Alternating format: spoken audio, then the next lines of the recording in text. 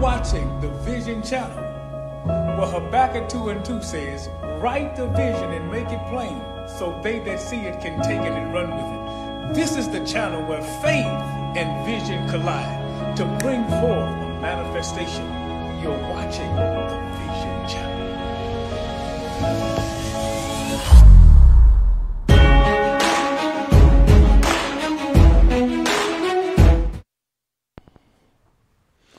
I would like to welcome you to our broadcast tonight.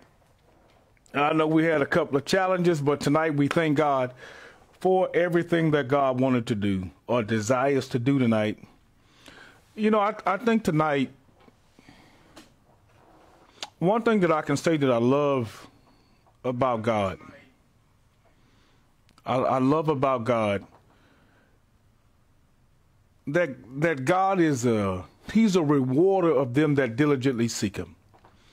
You know, I think in Hebrews chapter 11, verse 6, the Bible said, without faith, it is impossible to please God. But God is a rewarder of them that diligently seek him. So sometimes God would intervene in your life, and he'll come sometimes as a rewarder after you diligently seek him. In Jeremiah chapter 29 and verse 13, this is how you find God. The Bible said that God said, when you seek for me with your whole heart, then you'll find me. So it's seeking. Matthew chapter 7 and verse 7 said, ask, seek, and knock. There is a method that God have in order for you to find him. Now, I want you to please hear this, because most people think that there's a method and way how you come to God to get things. But God is saying, I don't want you to come to seek me for the thing. I need you to come seek me for me. So when you seek God for God, then you will see God as you seek him. You do know the root word of the word seek is see. And God will always allow you to see him. When Moses would always come onto the mountain, Moses would always get the opportunity to see God. Why? Because Moses would see God out. And I think in this season and in this hour, God is looking for the body of Christ to go back to seek him. Seek your first love. Seek him again, and God will show you that as you seek me, you'll find me. This is the hour to seek God more than what we ever have. Yeah, and I'll say this before I get into my topic. I'm going to say this. And I know that we have come across and we have given many things to God. You know, last year you gave him this. You know, the year before you gave him that. God, I'm giving you my time. God, I'm giving you my first fruits. I'm giving you offering. I'm giving you my tithes. And sometimes you can get in a cycle, and in the cycle that you get in, you keep giving the same thing over and over and over again, but there is no extension of your faith. And God is saying that what you've given me is good, but now I'm calling for a greater sacrifice. Sometimes God needs you to give more than what you've ever had, more time. Not money, not recesses, but he's saying, I need you to give me more of you. Can you give me more time? Can you give me your heart? Because if you can give me more, I can reveal more of myself. The more I gave myself to seek God, the more he revealed to me, the more he revealed about me. I'll never forget this. Before we get into our topic, I will never forget this. I remember God showed me a vision, and in this vision, there was this huge light, and I was walking in that light.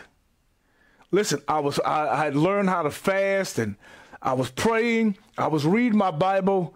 I had literally disconnected myself from the world completely, and all I wanted was God. And what God was showing me, the more that I walked in the light, the more he was revealing to me about how much about me that I needed to give up more. And the more that I gave up, the more that he revealed. He revealed my identity. He revealed my name. He revealed my purpose. He revealed my destiny. He even revealed who my wife would be. He revealed. The more that I gave up, the more that I sought him, the more he revealed unto me. Listen to me. So some of us, if you really want to know your resolve, you really want to know your answer, you really want to know what your expected is You need to seek God more in this season. And God don't want what you gave him last year. He don't want what you gave him the first part of the year. He want to know if you're serious. Can you give me more? You know, there was a song by one of these artists. They said, okay, I'm trying to think of the lyrics. And one of the lyrics said, I know what you gave me, but what have you done lately? That come from one of the Jacksons. What have you done for me lately? And God is saying, I don't want the same thing. If you ate steak every day, how much would you desire the same steak?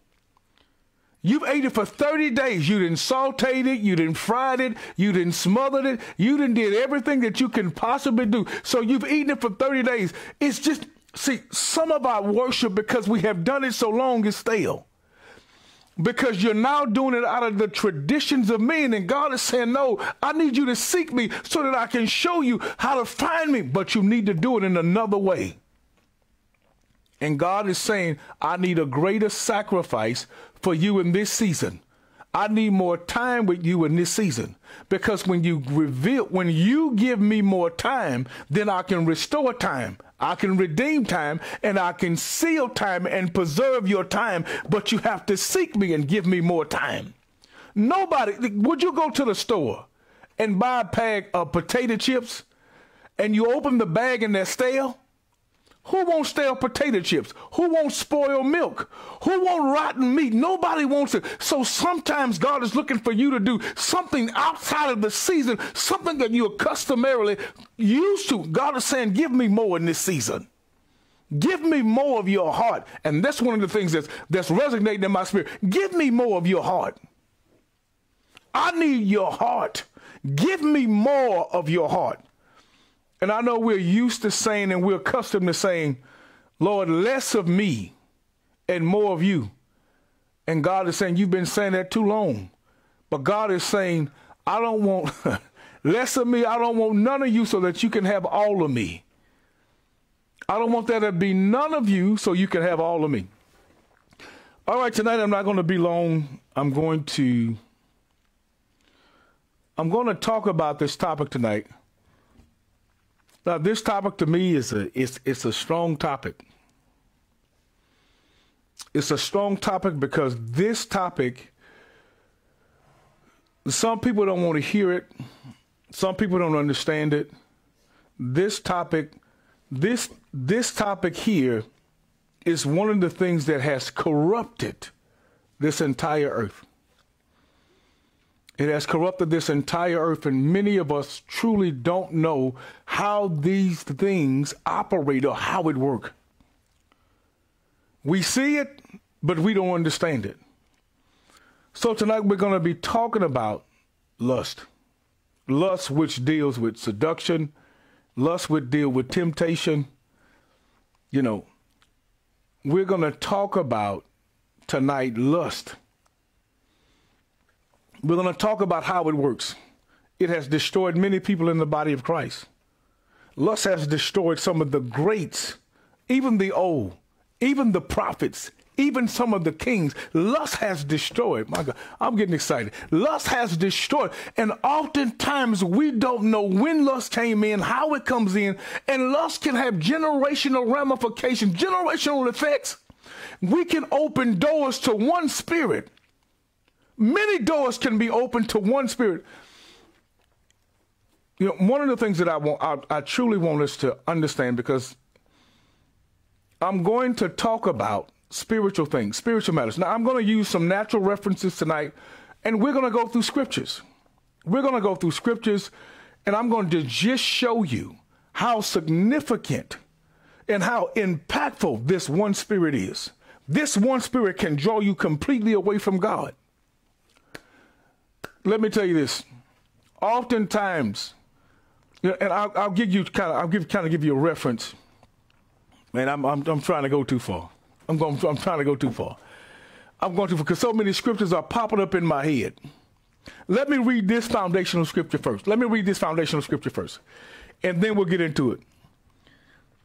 Now, I'm going to talk about James chapter 1 and verse 12, and I'm probably going to read through verse 15.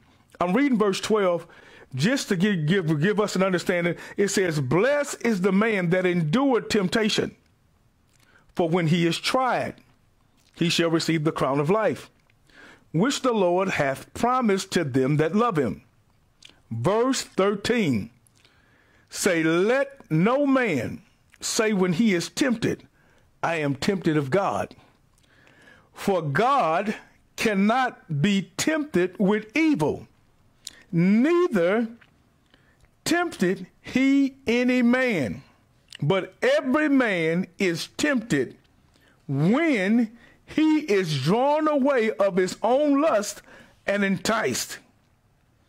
Then when lust hath conceived, it bring forth sin. And sin, when it is finished, it brings forth death. Let no man say when he is tempted, I am tempted of God. For God cannot be tempted with evil, neither tempted he any man. But every man is tempted when he is drawn away of his own lust and enticed. Notice, it takes a personal approach when it said every man is tempted by his own lust. Do you know how lust comes in? Do you know that lust, spirits of lust can be territorial? Spirits of lust can be territorial. You can walk in an atmosphere or an environment, not understanding that the second you step your foot in a certain place, those spirits themselves that are territorial will take over the entire region. They will consume your body, and you won't even know why you're having dreams, having visions. Let me give you one of my personal testimonies. Sometimes, you know, I know there's a verse that says you must try the spirit by the spirit. And sometimes we thinking it's just from a humanistic standpoint to where we thinking, okay, I'm gonna get by you and you're gonna come to me. I'm gonna see what kind of spirit you got in you. And that's a great way, a form of fashion of looking at it. And even though that's the foundation stage, that is the stage that some people normally look at it, because I want to discern what kind of spirit you got. I'm the discerning of spirits. It's a gift. It's one of the gifts. And that's a good thing. But sometimes God will allow you to discern what spirit don't have a body.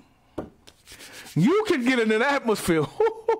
You can get in an atmosphere and you can know that some spirits don't have bodies, period.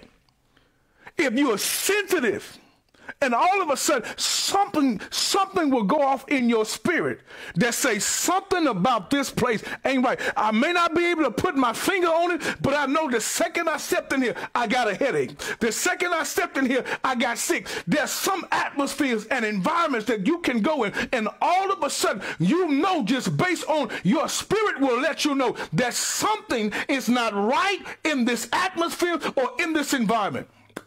Let me explain to you what I'm in reference to. I'll never forget, I was driving to work one morning. And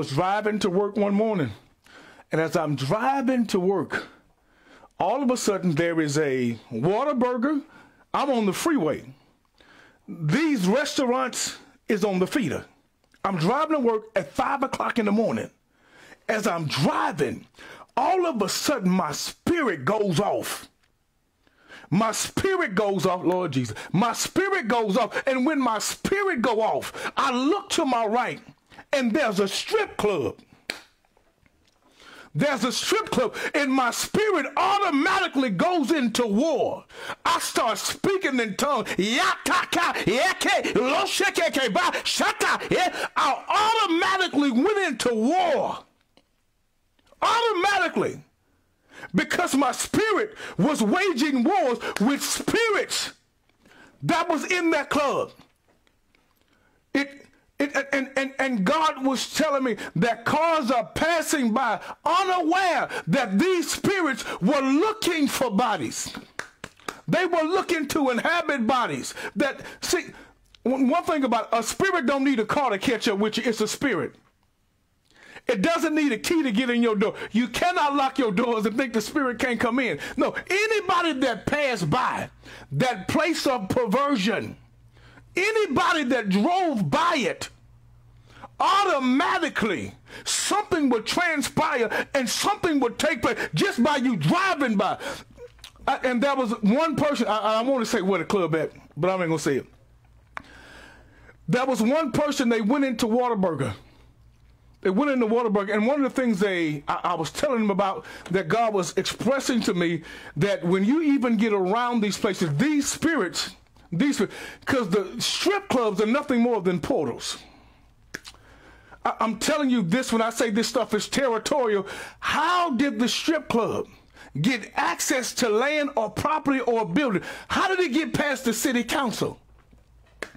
How did it happen? They are taking territory. These powers are taking territory, and it's perversion. So any child that passed by, those childs are plagued by the spirits that's in that place. Why do you think it's so inviting?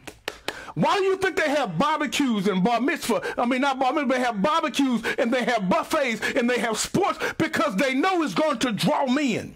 They know it's going to draw women. They allow you to come into this place only to establish a covenant. But the spirits, watch this, the people that establish this, these strip clubs, it's territorial. They're all about taking the territory. And one of the persons just went in the restaurant next to it, a Whataburger. And all of a sudden, they're standing in line, and they start telling me about their thoughts, their imagination. All of a sudden, they felt something come upon them. And I told them, I said, if you're about this place, then those spirits make sure that anybody that comes to this restaurant, those spirits inhabit bodies. So this is why you're having the thoughts, the imagination, because these spirits are territorial. God said, he told me, most people don't know. There was another time that I got ready to go into Dallas. And 30 miles outside of Dallas, I'm going to the right, the strip club is on the left, and all of a sudden, my spirit goes off again. And God has allowed me to see the exact same thing. These spirits are catching people going into Dallas and coming out of Dallas, and they're leaving with something that they didn't know that they were going to have. They're territorial. I'll give you a prime example, something natural. Give you a prime example. I remember one time I went to Las Vegas. I used to play basketball. So we had a basketball convention in Las Vegas. Now I was a young guy. I wasn't a preacher. I was young. And when I went to Las Vegas, it was my first time ever going to Las Vegas for one of the basketball nationals that they had there. And when I went there, I was surprised. I was looking around, I was like, man, these women are half naked. What's going on? I was blown away. I get to my hotel. I'm staying in the hotel with one of my friends. I'm looking around like, look on the counter. They have books, literally. Yeah, books that you can get escorts. Call them. And they'll come. They have legalized prostitution in Las Vegas. You know what the saying is in Las Vegas? What happens in Vegas stays in Vegas. Even though that's the phrase. But you don't know when you go to Vegas, because they have legalized prostitution. What happens in Vegas never stays in Vegas. It leaves with you, because you've established a covenant. And those spirits, if you're not careful, will follow you home. They'll attack your children. They'll attack your wife.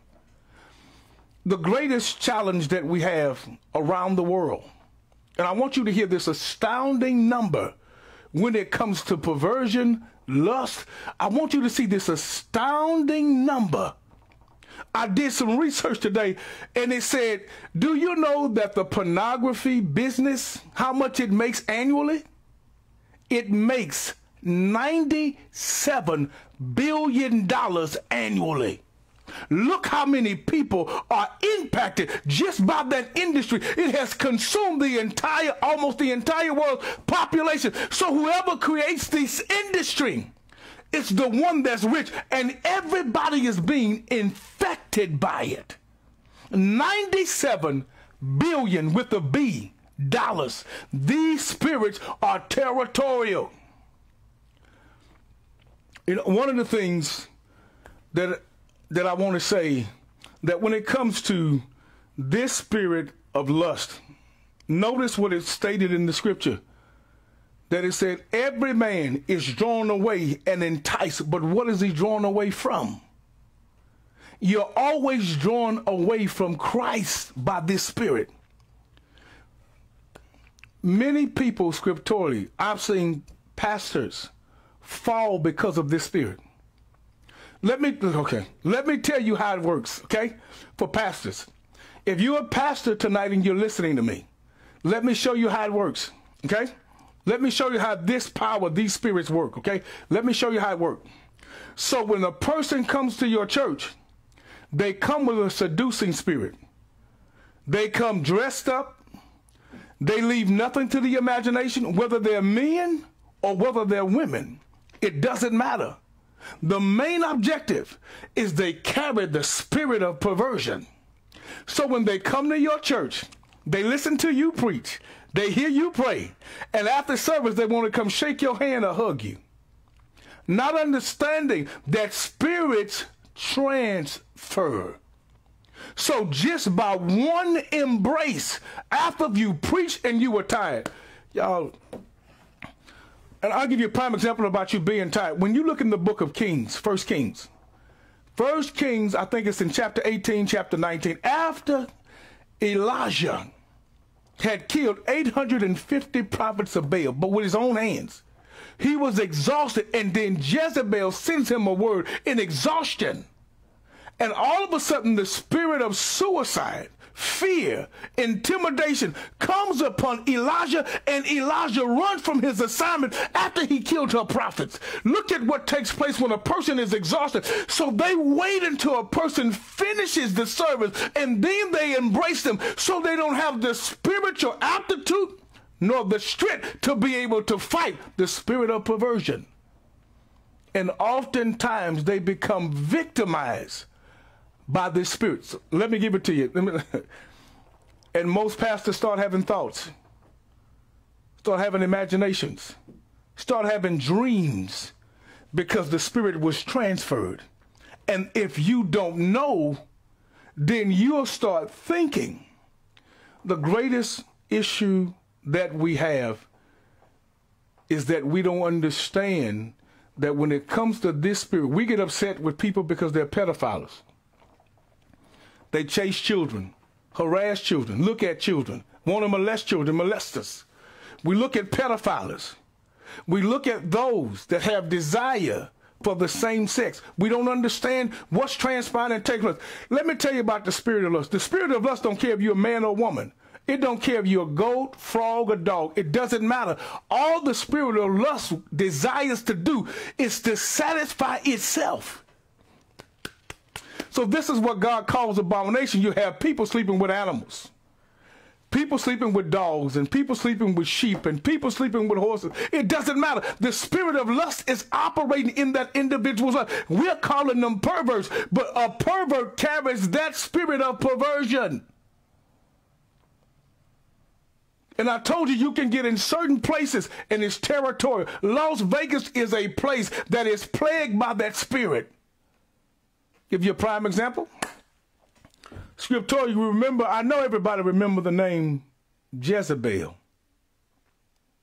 Jezebel, remember Jezebel? Jezebel married Ahab. And if Jezebel married Ahab, the first thing that transpired with Jezebel, she served Baal, a paganistic god. So when she married Ahab, the first thing that she did, watch this, was take God out of the temple.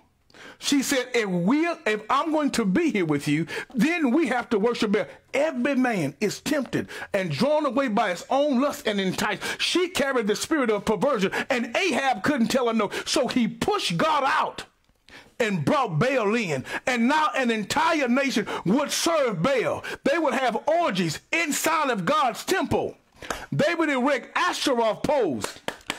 Ashtaroth poles always dealt with a woman that was carved by a tree, or they had a woman on some type of pole. Okay? And they were naked. I'll give you a prime example. That you can look at some forms or similarities of Ashtaroth poles, because they had breasts on the poles, breasts on the trees, they had breasts. So when you go in department stores, you look at mannequins, That was like a symbolization of an Ashtaroth pole. When you go in strip clubs, let me tell y'all something. When you go in strip clubs, that's why you have certain women on poles, or men. It's just a universal principle. You're going to have some men, chipmunk dancers or whatever they call them, blue chips, whatever they call them. You can have men or women on these poles, but it's a sign, and it's going back and it's dating back to where when Jezebel had these Ashtaroth poles, and when men or women go in, they steal their virtue. When you look at NBA basketball players, the reason they lose their ability to play basketball is because their virtue is being stolen by them going to strip clubs.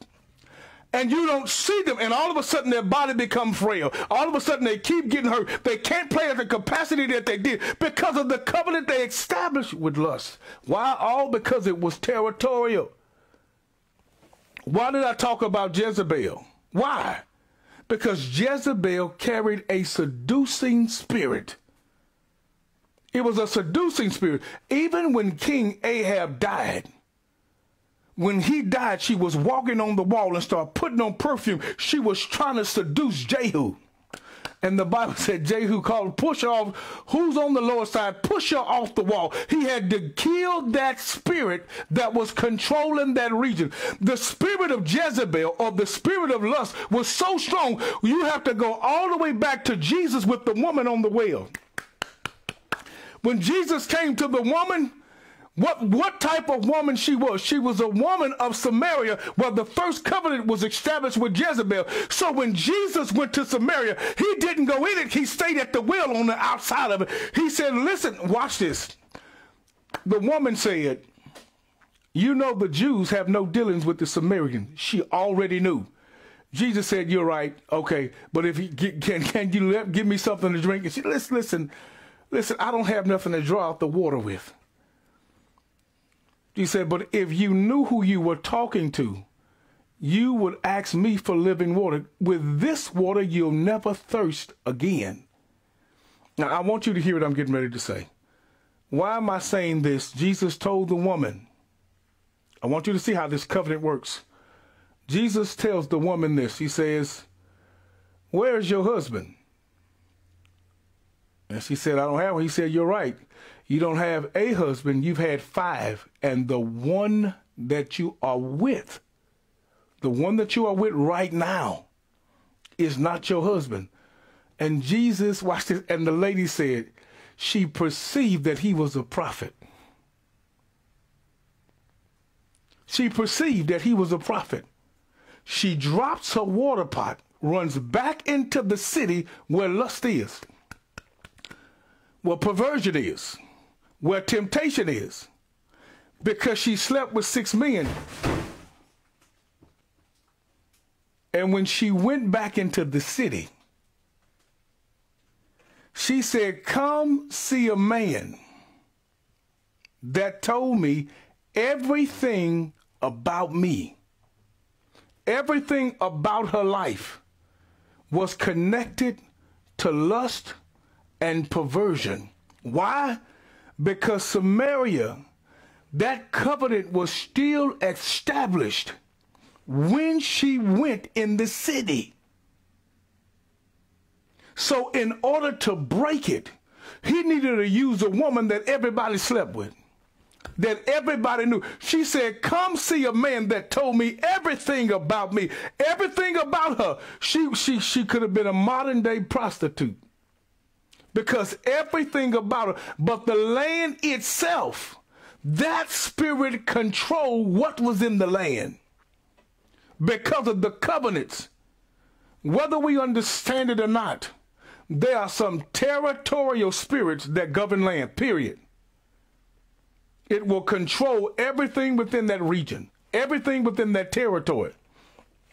I was telling the church that God allowed me to pastor, I was telling them the first time that God had showed me a principality. First time. I was at work. And by me being at work, I'll never forget, I was walking down one of the sidewalks, and I looked up. And when I looked up, I saw this red being that probably stood about 90 foot tall. Messed me up. And I'll never forget its words. it said, we are waiting for you. What? And I thought something was wrong with me at the time. Am I going crazy? Did I just see what I thought I saw? When I looked up again and I kept walking, I lifted my head back up again. He said, we are waiting for you. I said, oh my God, this is real. I was getting ready to drop my son off at daycare, at the school that he was attending. When I looked in the mirror, he said it again, we're waiting for you. And I said to myself, and God told me, deal with it. After that, God began to show me this one spirit controlled the neighborhoods, the communities, the schools. I even saw this same spirit behind churches. This one spirit governed the entire land in the southwest region. I saw it. So when I'm telling you how different things work, how these spirits are territorial, there are certain powers that are there. And this spirit of lust, it controls it. This is why 9 times out of 10, you're going to see these spirits govern black communities and Hispanic communities. Because wherever you're going to find, I want you to see how they couple with one another. You're going to find a strip club and you're going to find some type of Specs. I'll use the name Specs. Or some kind of liquor store. Let me use the name liquor store. Why? Because whenever you're going to find spirits, wine and spirits, and you're going to find these perverted spirits, and you bring them together. Every time you go through some type of community, that's an Hispanic community, that's a black community, you're going to find a liquor store, and you're going to find some kind of strip club. You're going to always find them close together. Why? Because they understand wine and spirits and lustful spirits, they go hand in hand in every community. Just about Hispanics and blacks, you're going to find it. Why? Because they are taking territory. Why do you think they have in commercials where they show so much skin? Nowadays, they should be X-rated commercials. X-rated movies that's considered to be rated R. Why? Because they're showing so much. Why do they show so much? And I hear what some people say, I've been to the strip club, but I really didn't participate in it. I didn't give anybody any money. That's what you're saying. I didn't give anyone any money. So since I didn't give anyone any money, I'm not participating. I just went with a couple of my friends. Watch this. Oh, they had a bachelor's party and I was a part of it at the bachelor's party or the bachelorette parties. You didn't touch them, but you watched.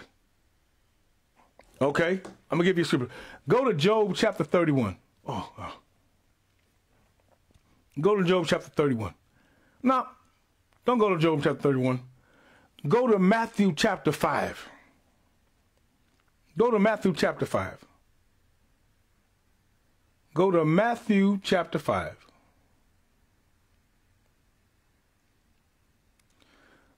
I want you to go to verse 27. Go to verse 27.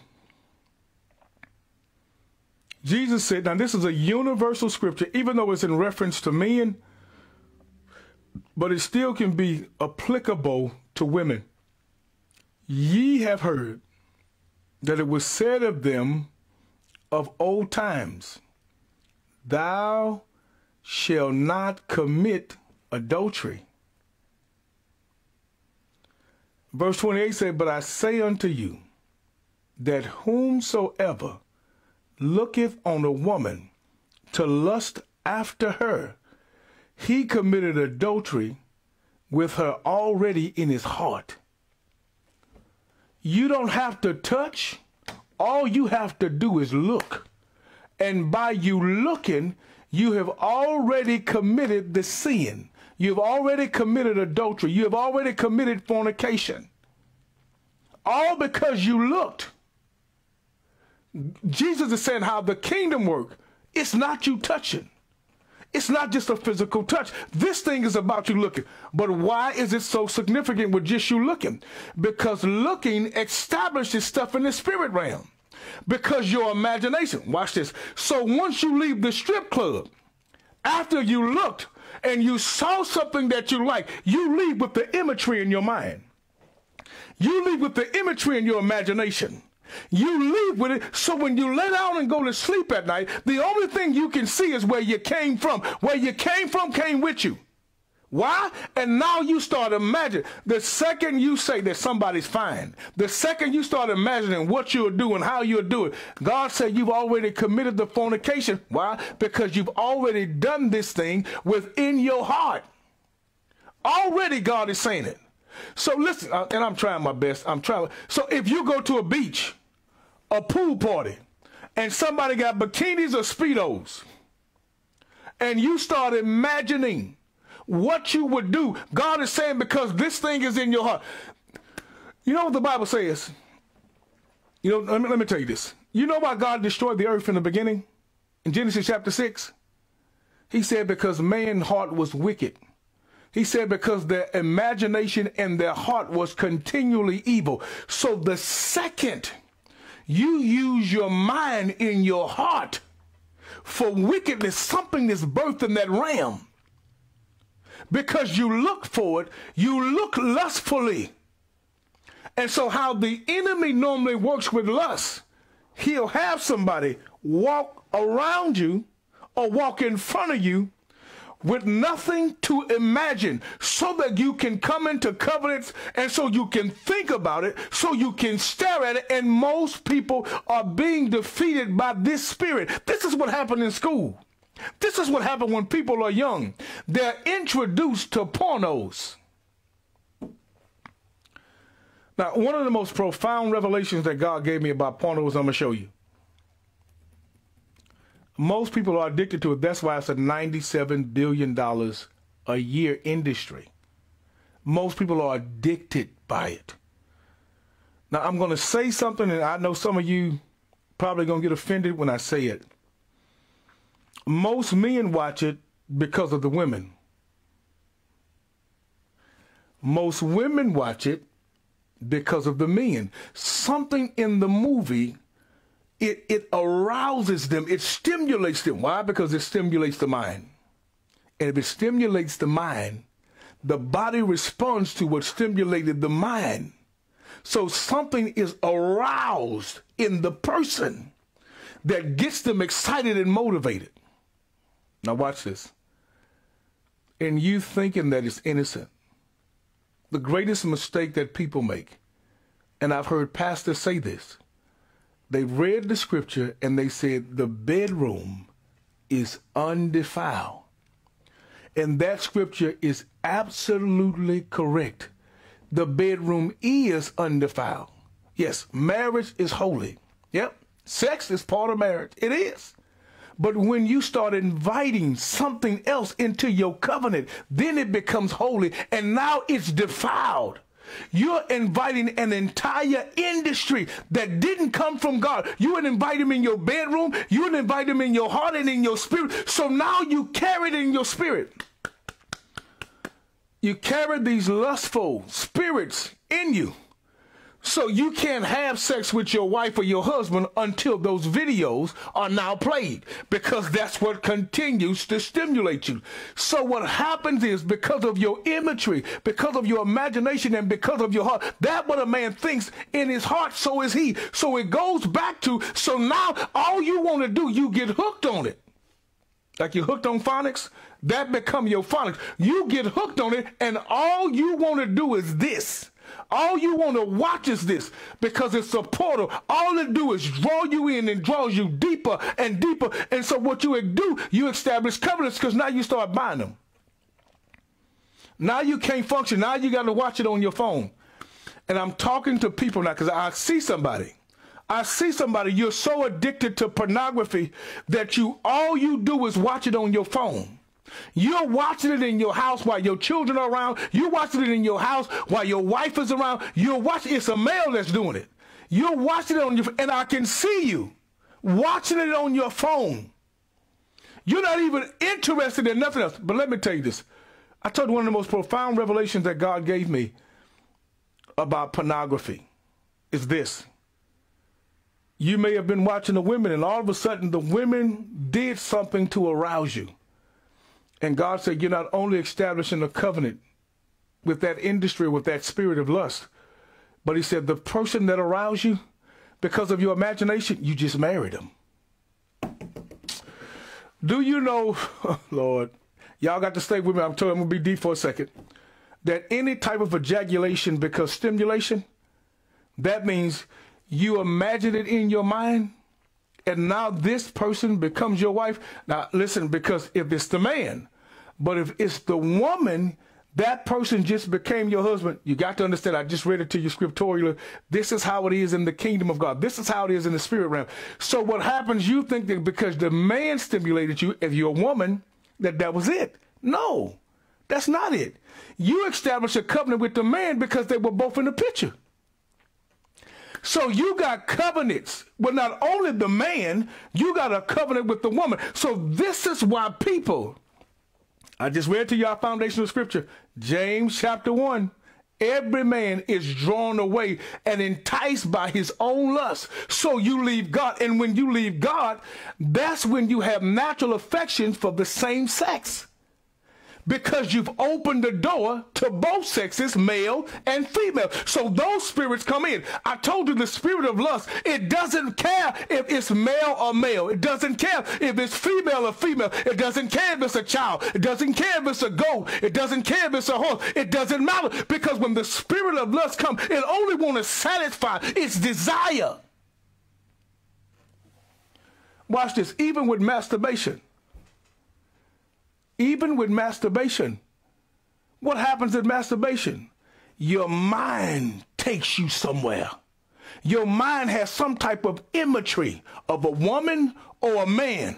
And because of that, lust takes you to a place in the spirit realm until where you release. You have an ejaculation. And the spirit of lust is controlling you. This is why teachers sleep with students, whether male or female. This is why they rape kids. This the spirit of love. They have been consumed by it. Because the first thing we never do, we never guard our eye gates. We watch anything and everything. And what has plagued America is TikTok and Facebook. Because people can show themselves and reveal themselves naked. Listen, and it's only a systematic sign that Satan is only using people to get them to be half naked, to get them to be in bikinis or Speedos, just to captivate your attention long enough so the spirit can enter in and so you can imagine what you'll do. Not realizing, remember, he is the prince of the air. So now he's not just being in the second heavens. Now he's in communication systems. He's in networks. He's on TikTok. He's on Facebook. He's on Twitter. Now they're showing and revealing body parts just to get you more involved in it. Just why? Because they want you to have your own lust. Every man is tempted when he is drawn away. But what do you draw yourself away from? You draw yourself away from holiness, which means God. And the Bible said when lust is conceived, conceive means a seed must be present. Conception, like a baby, a male gives a seed to a woman and something conceives. You know what that means? Y'all please hear this. That means in order for a woman to get pregnant, she has to ovulate. Whew, whew.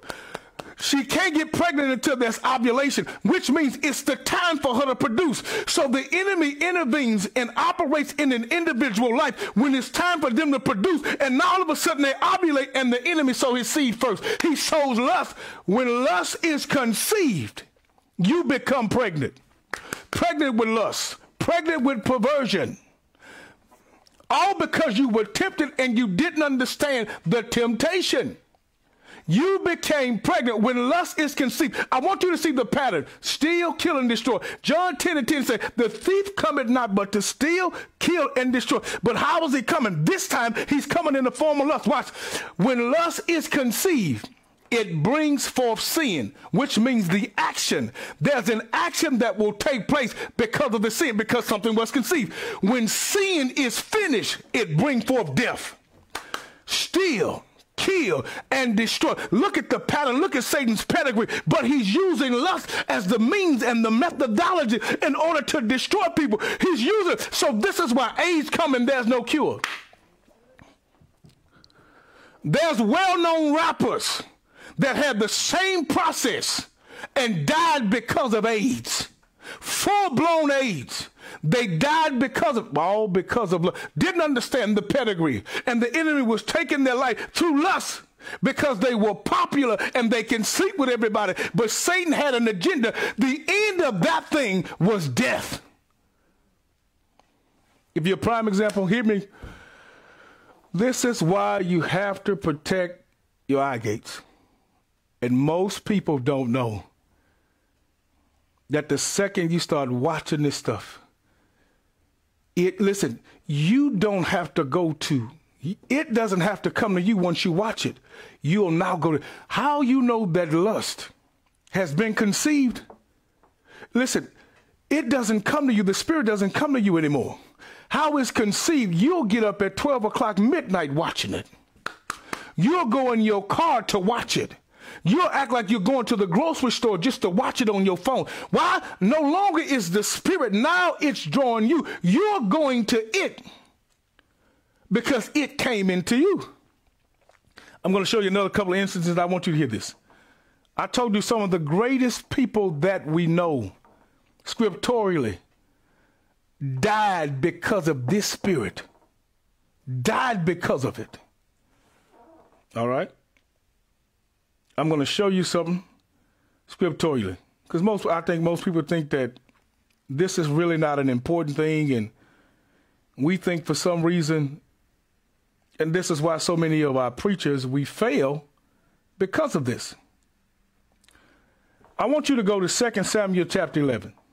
Now, this is a well-known story, 2 Samuel chapter 11, well-known story, 2 Samuel chapter 11. And I want us to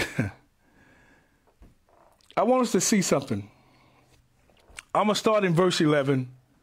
I'm going to start in verse 1. And I'm talking about guarding your eye gates so this stuff won't enter in. Territorial spirits, I'm talking about this. So many pastors have failed. Listen, whether it's male or female, I know what I'm saying. I've seen it. I've been around it. I've watched pastors fail because of this. They didn't understand temptation. One of the prayers, the model of prayers in Luke chapter 11, when Jesus was talking, because he was talking about temptation. And I think sometimes we won't even use the model of prayer that Jesus gave them. He gave them that, and we can take it and apply it to ourselves. He said, lead them not into temptation. Most people think temptation is easy to get out of. Temptation is not easy to get out. So many people have failed because of temptation. They could not get past the temptation. Lead them not into temptation, but deliver them from evil, because temptation will lure you into evil acts, evil works, and evil deeds. It'll lure you somewhere. I'll give you a prime example, okay? I'll give you a prime example, and I'm going to get back to 2 Samuel chapter 11. Do you don't think that Eve was tempted? Eve was tempted to take the fruit. Now watch this. Let me show you just how much temptation, how strong temptation is. She knew that the fruit was bad. When the serpent asked her, she was not by that tree. Because he asked her a question, have God not said? She said, God said not under the tree that's in the midst of the garden. She wasn't there. But because he talked to her so much, she envisioned herself, and she went to that tree. Sometimes how you make the mistake, you didn't make the mistake when you slept with the woman. You didn't. You didn't make the mistake when you slept with the man. You made the mistake when you didn't cast the imagination down. You made the mistake when you thought about what you was going to do if you got to the house, if you got to the hotel, if you got to the motel, if you got to the car, if you got behind the building. You made the mistake when you thought about what you were going to do, because it was premeditated, because the spirit of lust came in you. The body followed after the mind believed. Watch this. And I told you, this is all a part of your eye gates. It's in First John, I want you to see, the Bible said, 1 John, it says, all that is in the world is the lust of the flesh and the lust of the eyes. I'm not going to even get with the pride of life. Is all that's in the world is the lust of the flesh and the lust of the eyes. The lust of the eyes. You don't get to the lust of the flesh until the eyes are affected, until the eyes are impacted. All that's in the world is the lust of the eyes. So when the enemy comes, he has to give you what I call eye candy. And listen, and I know some people may not consider this because eye candy, candy is good because it's sweet. You can have a sweet tooth and all of a sudden you like that eye candy. But if you keep eating candy, sooner or later you'll get diabetes. And the enemy has been giving people spiritual diabetes because of the eye candy that they receive. Lust. It's lust, please, it's the lust of the eyes. And I'm trying my best. Okay. 2 Samuel chapter 11, verse 1 says this, and it came to pass after the year was expired, at the time when kings go forth to battle, that David sent Joab and his servants with him and all of Israel. And they destroyed the children of Ammon and besieged Rabbah. But David tarried, watch this, still at Jerusalem. Watch this. He tarried still at Jerusalem. There's a battle. A king assignment was to go and battle with his men. But David tarried and stayed at Jerusalem. The greatest mistake that he can make, he was out of position. He was out of place. He should have been in the battle. He was getting ready to come into a battle that he didn't know that he was getting ready to come into. But the battle was waiting for him. See, David could destroy Goliaths, giants. He can destroy the Philistines. He can destroy armies of people, but he didn't know how to handle women. And he was getting ready to come into a battle because he missed the battle. Had he been with his men, he would have never had this battle. See, that's what I'm saying. You can be at the wrong place at the wrong time, and something will transpire and take place in your life. David was in the wrong place, which he thought was the right place, at the wrong time. Watch it. Watch verse 2. And it came to pass in an evening tide that David arose off, watch this, his bed and walked upon the roof of the king's house. And from the roof he saw a woman washing herself. And the woman was very beautiful to look upon. And David sent and inquired after the woman, and one said, is not this Bathsheba, the daughter of Elam, the wife of Uriah the Hittite? And David sent messengers and took her, and she came in unto him, and he laid with her, for she was purified from uncleanliness. And she returned to her house. She was purified from uncleanness, but David defiled her. In other words, he raped her. This wasn't consensual. If she didn't sleep with the king, and back in these days, David wasn't going to jail, but he could kill you. They didn't have the rights that we have. But because he saw her, lust came into him, and all of a sudden he sent men to take her. I want you to see how lust works. He saw her. All that's in the world is the lust of the eyes. He saw her and then took her. Listen, he wasn't single. He had already had multiple wives. But what did he see about her that he would take her? It was the lust of the eyes, and the flesh, the lust of this flesh, responded after the lust of the eyes. It consumed him. So he took her, slept with her, and sent her home. This is why I keep telling you and keep expressing that you have to guard your eye gates. You have to protect your spirit and your soul. A lot of things that come into our life comes through our eyes, comes through what we see, what we watch, what we hear. It comes through. This is how it reaches the soul. This is why the Bible said, if the eyes be single, the body is full of light. If you don't know what light is revelation, it's understanding, it's clarity, but light also means Christ. You are the light of the world. In order for us to see, light have to travel. If you don't understand, when it comes to ophthalmology, light goes to the back of the eyes that projects an image. We see the image upside down, but the brain turns the image right back up. But light has to reach, go through the cornea, goes through our eyes in order for us to project the image or the picture. So light, if the body is full of light, then it's full of Christ.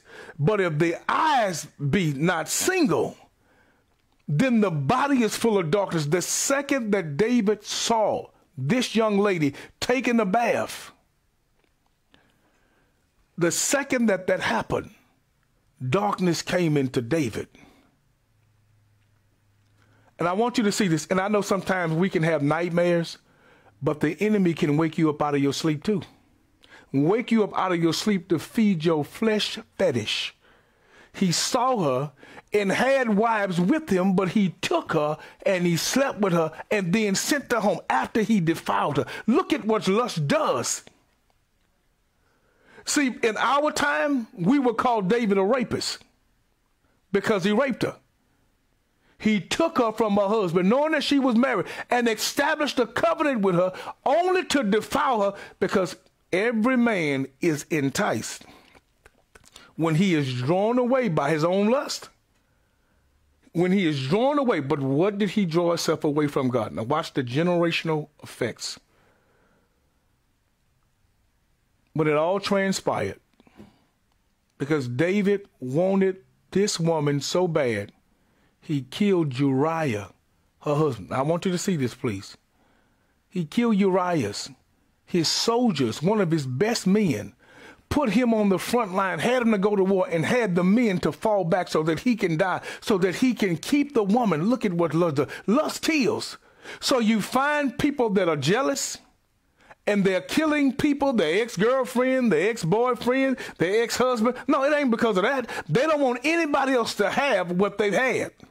So because of lust, lust say, if I can't have you, then nobody else can have it. So I'm going to kill you, kill him, and then kill myself. That's what lust does. Lust killed. David killed one of his soldiers, one of his best men. And God sent Nathan the prophet. And David put his entire family in jeopardy because he didn't know how to protect his eye gates. And the Bible said Nathan told him, the sword, David, would never leave your house. His entire children, his lineage would not live. Everybody in his house would die or fail because David didn't know how to protect his eye gates. When the spirit of lust came, his son raped his daughter, Tamar. Raped because David raped. That what a man sowed, that shall he also. He defiled his own sister. Lust came into him because lust came into David. It had now access to his kids. David was perverted, so now his children is going to be perverted. And she defiled, Tamar was defiled by Adonai, which means her own brother. He raped her, brought her to his house, just as David brought Bathsheba to his house. He brought his sister to his house, act like he was sick, and raped her. And she begged him, don't defile me. If you're going to marry me, then go ahead and go to David, go to my father, and ask him. He'll allow you to do it. But he didn't do that, so he raped her, sent her home, and then it said he hated her after he raped her and sent her home. Why? Because David opened the door to a bloodline curse, and it trickled down and it hit his family. Hear this. That wasn't the end. It wasn't the end. One of the greatest men scripturally, Mr. Wisdom, richest man in the world, Solomon, could not stand a chance to his father's curse. The spirit of lust and perversion is no respecters of person. It don't care how much wisdom you have. Solomon had all the wisdom that he needed, the discerning heart to be able to discern, but could not discern his own father's curse. And Solomon, watch this, had 1,000 wives. What in the... I know people are saying ain't no way in the world you can sleep with that many women. There's no way. But in order for Solomon to marry them, he had to sleep with them. You see the fetish, you see the obsession. In our day and time, we would call him a nymphomaniac. Nymphos are only consumed by lust, and that spirit only desires to satisfy his appetite. So the 1,000 wasn't even enough. He dies by building altars, losing his kingdom because of his father's curse, because his father couldn't control his eyesight. Look at how lust came in and destroyed an entire family, because all that's in the world is the lust of the flesh and the lust of the eyes. Go to Job chapter 31 and verse 1. Job chapter 31 and verse 1.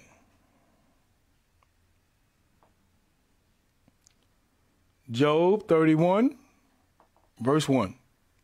This is Job talking. I want you to hear what Job said. Most people just think that Job wasn't intelligent, neither was he smart. We just see the calamity that he went through, but we don't know what God began to teach Job in his calamity. You can see why God loved Job so much just with this verse. When God allowed Satan to tempt or test the individual, he knew that that individual had God said there's no one like him in all the earth. Do you know that God separated Job based on Job's life? And God has shown us in detail one of the reasons he loved Job so much is right here in Job chapter 31 and verse 1. Because Job knew how to manage and control his spirit. He knew how to protect his spirit and his soul. The soul controls the mind, the intellect, and the will.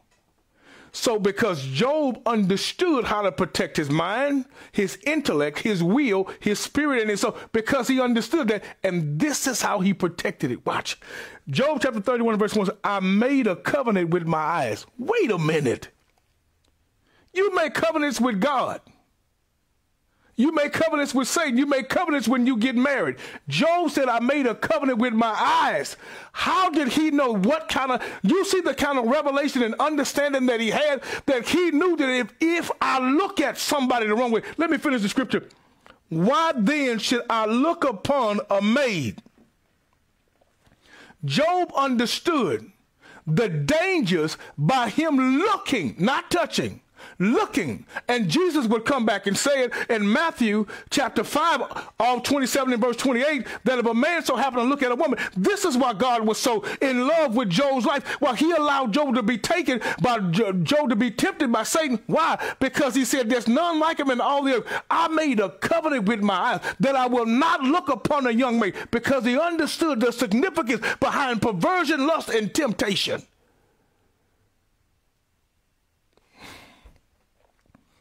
Now, I know we understand that some of the greatest men fail because of this. Some of the greatest men fail. You remember the person by the name of Samson? As strong as Samson was, he can tear. Watch this. When the lion roared and the Spirit of the Lord came upon Samson, he took the lion's mouth and ripped him in half. Look how strong Samson would tear off the gates of a city. Tear off the gates of a city. But every man is tempted and drawn away by his own lust and enticed. Samson wanted to marry a Philistine, somebody who was outside of the covenant. I told you spirits are territorial. The entire Philistines nation, region, that entire region was covered by perversion. It was covered in it. The spirits controlled it. So when Samson married somebody outside of the covenant, all he wanted was that woman because he stepped in the Philistines' territory. It was territorial. He couldn't fight the spirit because he didn't know. The Spirit of God came upon him, but he couldn't fight the spirit. If it was natural, he could have dealt with it. But when it was spiritual, he didn't understand it. So listen, he sleeps and marries a Philistine. And they killed the Philistine that he's married to. And the Bible said in Judges chapter 16, while he's in Gaza, he's a Nazarite. He was supposed to be holy, but yet he went and slept with a prostitute. You see how the spirit of lust is, because it's surrounding the territory. He sleeps with a prostitute, and they wait for Samson at night, midnight, because they know he's sleeping with a prostitute. He's back in the same territory and going through the same debates, going through the same fights. And listen, he tore off the gates of a city and walked out of the gates with the city, but left with a covenant. Left with the covenant and the curse. And ultimately, we know the story of Samson, that he would get hooked up with Delilah. Delilah ain't care nothing about Samson. She didn't care about his eyes. She didn't care about his feelings, because territorial spirits and spirits of perversion only want to know your weakness. So let me say this. So you're going to go to somebody's house. I got it. We're just going to watch a movie. And you go and watch a movie. And listen, you can watch Captain America. Nothing provocative, just watching a movie. You can watch a chick flick, no matter what it is. You can watch them rebuilding houses, no matter what you watch. But because the person is so perverted, his entire atmosphere, her entire atmosphere, that spirit of perversion, and is waiting for you to get there. Why? So you can reveal your weakness in everything that she said. And Delilah got Samson in her house, and the house was perverted. The atmosphere was perverted. The whole entire system. It never once recorded that he slept with her. All she worked with was his mind, his imagination. And she wore him down in that atmosphere. He was so blind that he could not even pay attention that she was trying to trick him to find out what his weakness is. And he had his head on her lap. You know what that means? He had his head on it. What was he imagining? What was he picturing with his head on her lap? He wasn't even thinking straight because of the atmosphere. So some people can go to people's atmospheres. You never had the intention that you were going to sleep with them. And all of a sudden it became a one-night stand. And you don't even know what happened, but you were seduced by those spirits. And when you woke up, it was too late. Why? Because the spirit of lust came. And you could not get past the temptation because you didn't know that somebody was getting ready to entice you to find out your weaknesses. And all of a sudden somebody put their hand around you while you're watching a movie.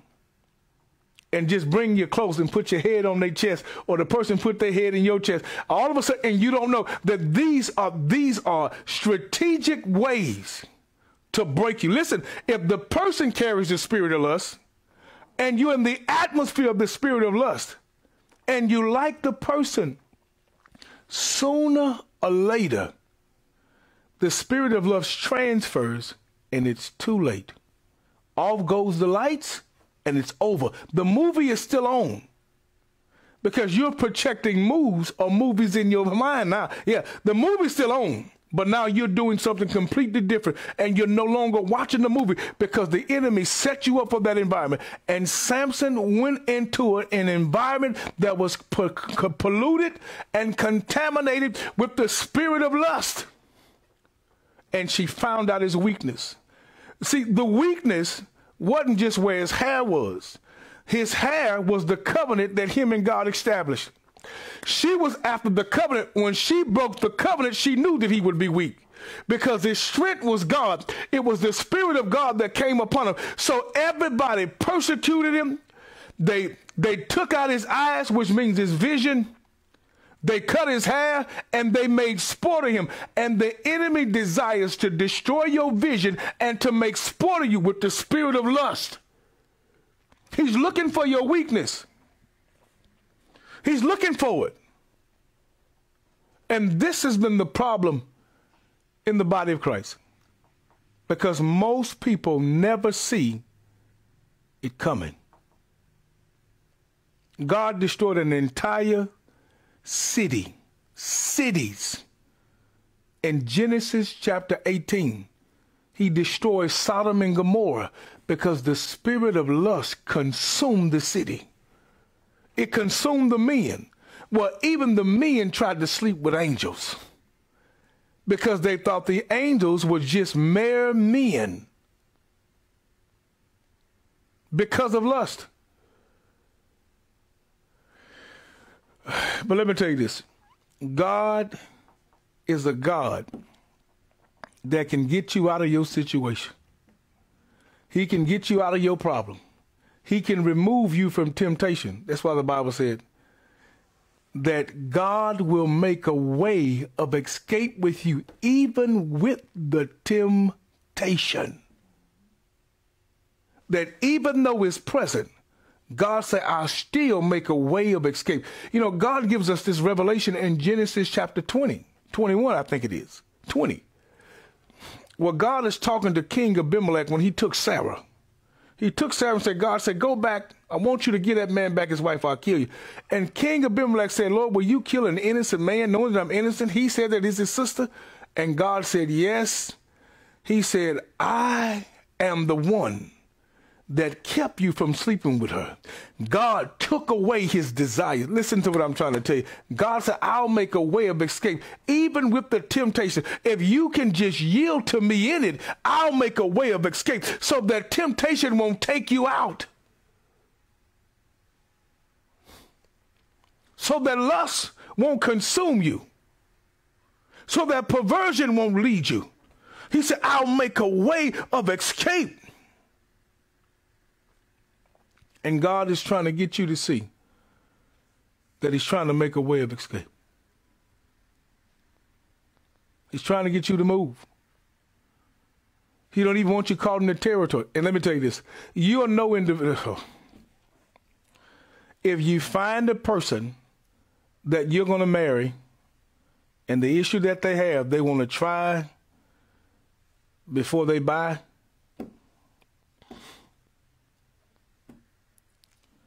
they want to try it first. This ain't Sam's. You don't get samples. Sam's give you samples hoping that you're going to buy the real thing. Some people, you know, the phrase that we used to use, curiosity kills the cat. And because some people are so curious, they want to try it before they marry you. And they try it, and then they don't want to marry you, but they establish the covenant. All because that person was consumed by lust.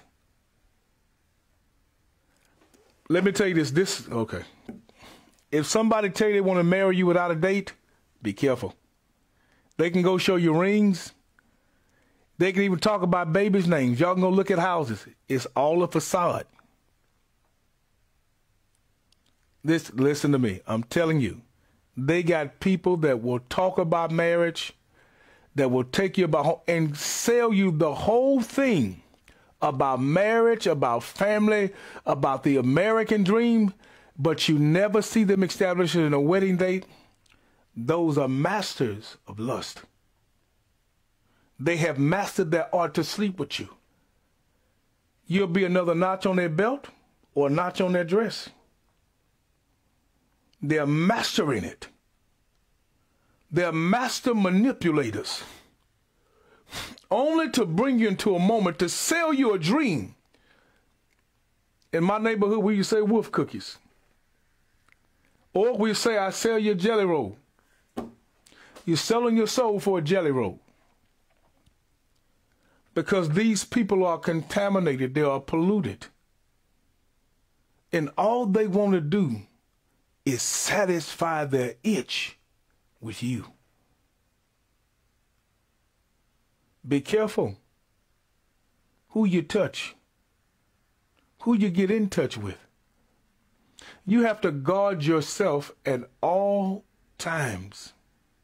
when it comes to this spirit. I'm telling you, this spirit has went rampant upon this entire earth. It's out of control. And the reason that God destroyed Sodom and Gomorrah, because he didn't have a man to stand in the gap. He didn't have nobody to petition. Abraham said, if you find 10 in the city. But Moses said, Lord, if you do it for me. You have to learn. Abraham was still young when it came to his walk with Christ. But Moses said, Lord, because God said, I'm going to kill all of them, and I'm going to start with God. Moses said, if you're going to kill them, Lord, start with me. But what about Abraham, Isaac, and Jacob? Moses was mature in his prayer life. And what the enemy's main objective is, when God sees these kind of lustful spirits, these spirits of perversion, immediately he want to destroy cities, nations, because these spirits have infiltrated this entire world.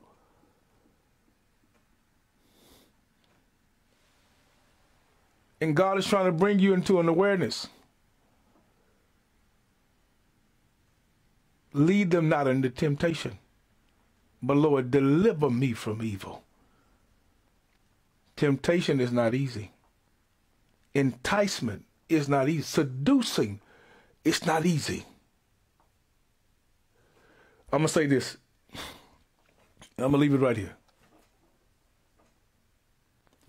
Jezebel desired to kill Elijah. Jezebel seduced Ahab. Got it? Jezebel seduced Ahab. Spirits don't die. They won't die until the end. Jezebel dies, but the spirit lives. Now, we know the spirit of Jezebel lived because when you look in Revelation, the Bible said that she was teaching. She was a prophetess in the church. She dies in Kings, but she's a prophetess. So that spirit lived. Elijah goes to heaven. But the Bible said that John the Baptist carried the spirit of Elijah. Jesus said it. But how did John the Baptist die?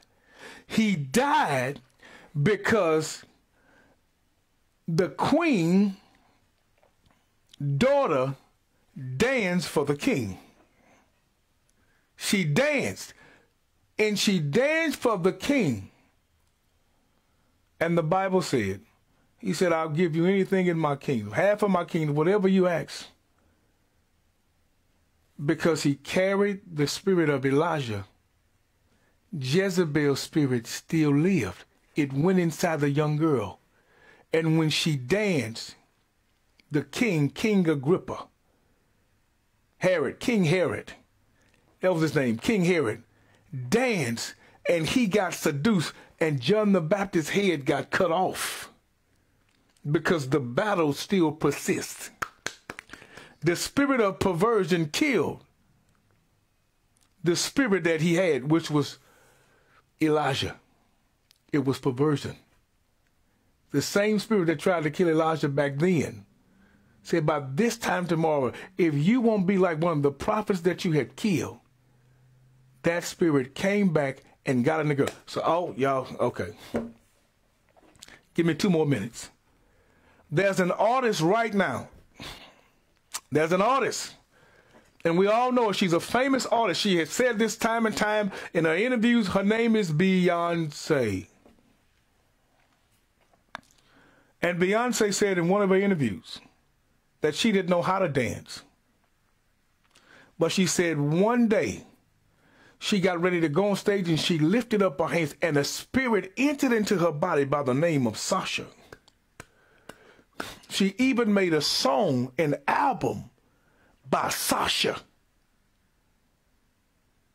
Listen, so every time she dances, she's seducing, getting men to be drawn into the spirit of love by coming into their imagination and their mind. And then she's half naked.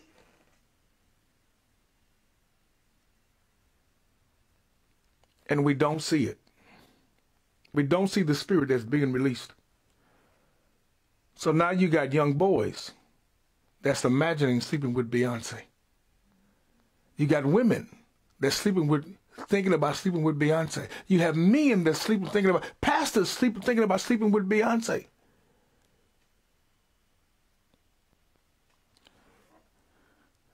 And we don't see it. That's this entire world. Commercials, that's all you see. It can be a chewing gum commercial and somebody half naked. Potato chip commercial, they half naked. This is why our children have gotten so perverted, and they're having children as children. Why? Because even the cartoons are revealing skin, leaving nothing to the imagination. And they're being consumed by these spirits. I pray that something tonight captivated your attention, woke you up. And the enemy, he's so smooth, you can be watching a football game and all of a sudden a commercial come on, nothing but skin. And the commercial goes off and the football game comes back on, but it turns on something in your spirit. Be careful. If you know people go to strip clubs, you know people watch pornos, you know people who struggle with masturbation. These are not natural acts. Not. These are spirits that desire to be transferred.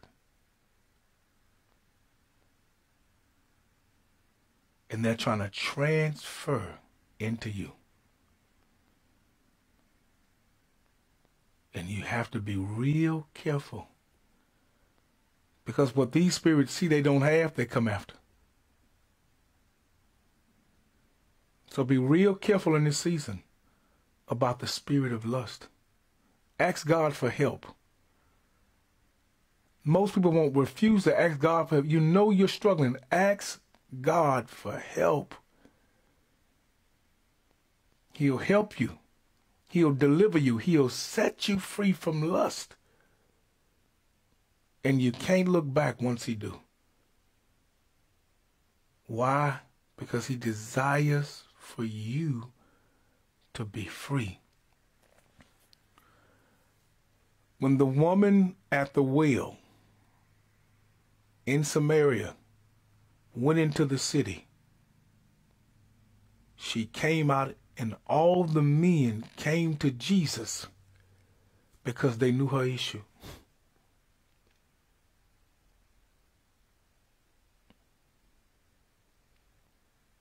So some people may consider her to be a garden tool.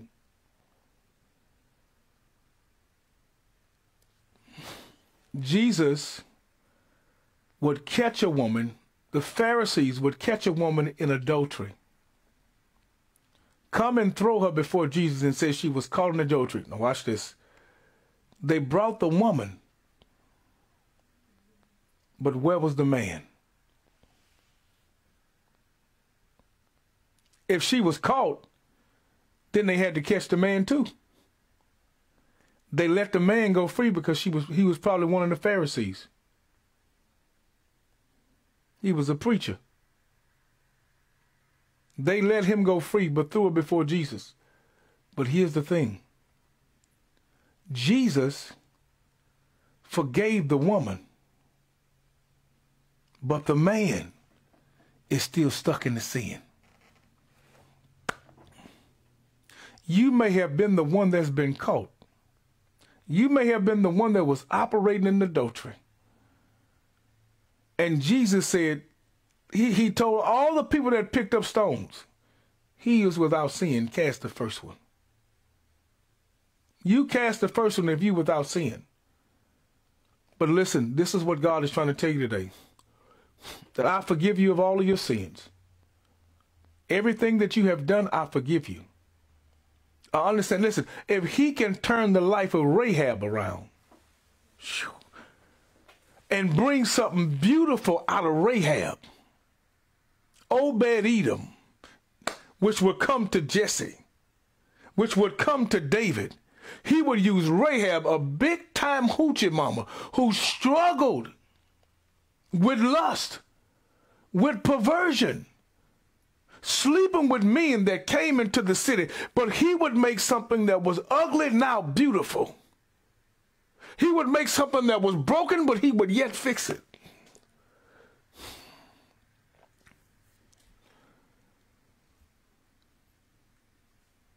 He would save an entire family through somebody who struggled with lust, and then bring her into the fold. Rahab was Jesus' great-great-great-grandmother.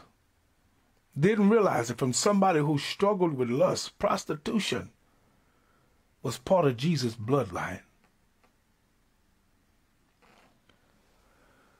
If he did it for Rahab, the hoochie mama, if he did it for the woman at the well, if he did it for the woman that was caught in adultery, do you not think that he would do it for you?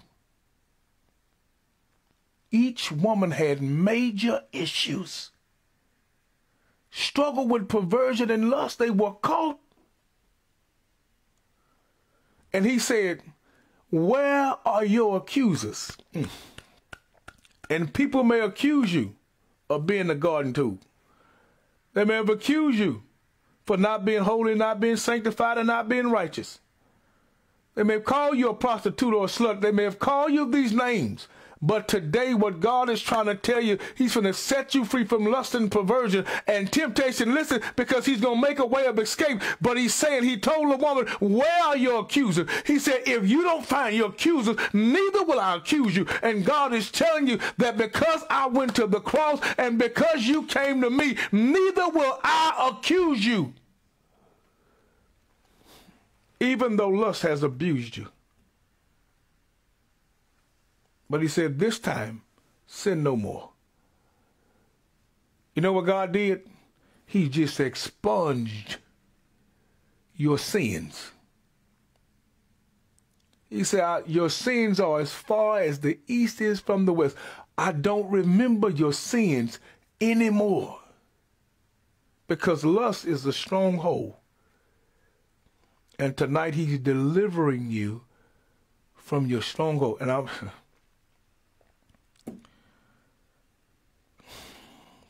one of the struggles that some people have, and I'm going to stop here. Some teachers, because this is what I see. Some teachers are not sleeping with men. You're masturbating. It's a woman. It's a woman. But you're a teacher and you teach little kids.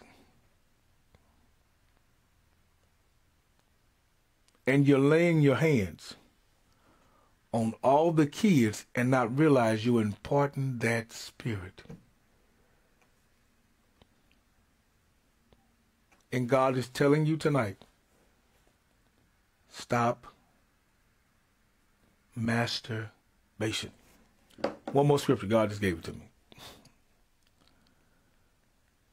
One more scripture. 1 Corinthians chapter 6. 1 Corinthians chapter 6.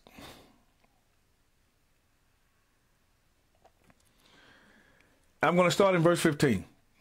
It says, know ye not that your bodies are the members of Christ? Shall I then take the members of Christ and make them the members of a harlot? That's exactly what Samson did. Took what was holy, was a Nazarite, never cutting his hair, never drinking any strong drink, and slept with a prostitute. He made this body a member of a harlot. Okay. Watch this. What? Know ye not that he which is joined to a harlot is one body? For two saith, he shall be one flesh.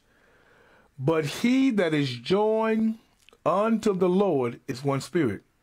Flee fornication. Every sin that a man doeth is without the body.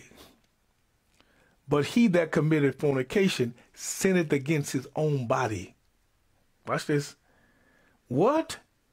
Know ye not that your body is the temple of the Holy Spirit? Watch this. Which is in you, which ye have of God, and ye are not your own.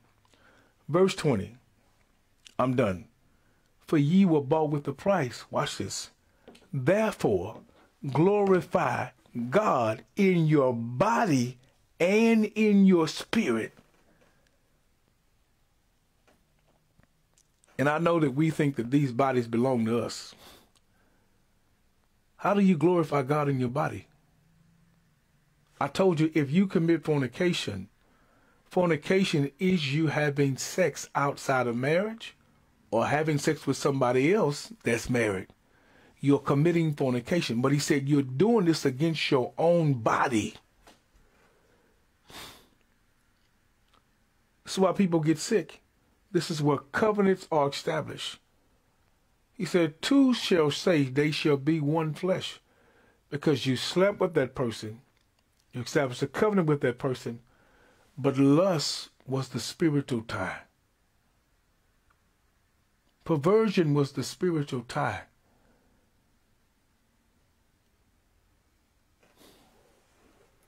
I'm done when I say this. You know how dogs are, when they say dogs are in heat? It's like a season.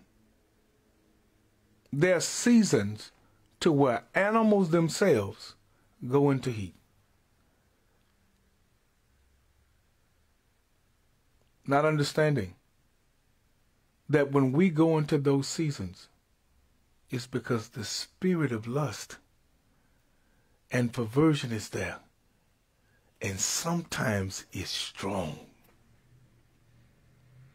That you got to satisfy yourself one way or another. But God is trying tonight to set you free and deliver you from the doors that you have opened. You have opened doors. And these spirits are crying out for self-pleasures and self-desires and self-gratification. But tonight, God is trying to give you him as a replacement. Listen, I thank you for tuning in tonight on the Vision Channel, on Merge. I'll see you next Monday on the Vision Channel.